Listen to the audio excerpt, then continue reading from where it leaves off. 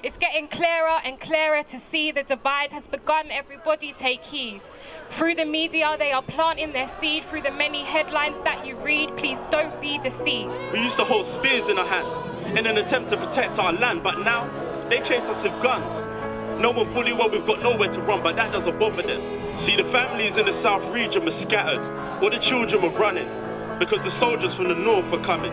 And in these times of great confusion, I asked a lady of rage for a simple solution, and she says it's a poetry revolution. I said the children are hungry and need to be fed. She said a bittersweet taste of freedom shall be their bread. But break down and decode these patterns, listen and learn. Put yourself in our shoes and then discern. So when I tell you about my pain, don't stand in awe as if it's a pretty jewel. Every time you see my reflection, know that I am feeling red. I'm raging with anger every day at the way people think I am a source of white wealth, not a source of power. So let's not categorize or stereotype. It's unjustified and it's just not right. Equality for all, let's not give up that fight.